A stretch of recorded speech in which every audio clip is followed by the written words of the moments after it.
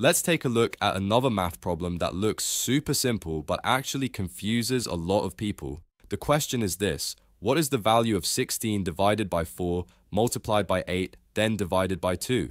That's it, just a few numbers and basic operations. Sounds easy, right?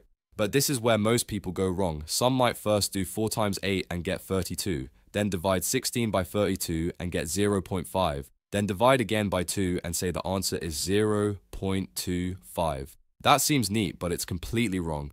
Why? Because it breaks one of the most important rules in all of math, the order of operations.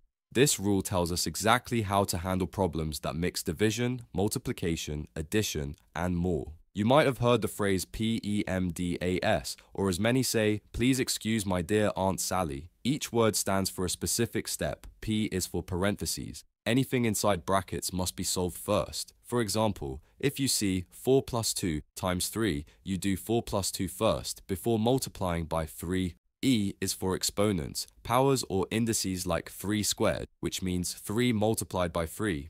M and D stand for multiplication and division. They are on the same level. You handle them from left to right, whichever comes first. A and S stand for addition and subtraction, also on the same level and done left to right. This order keeps math consistent and prevents confusion. Now, in our question, there are no parentheses or exponents, so we only deal with multiplication and division, and remember, we go from left to right. Let's solve it step by step. First, 16 divided by 4 equals 4. Next, 4 times 8 equals 32. Finally, 32 divided by 2 equals 16. The correct final answer is 16. That's it. No tricks, just the proper order of operations. Even the simplest math problems can fool you if you forget PEMDAS.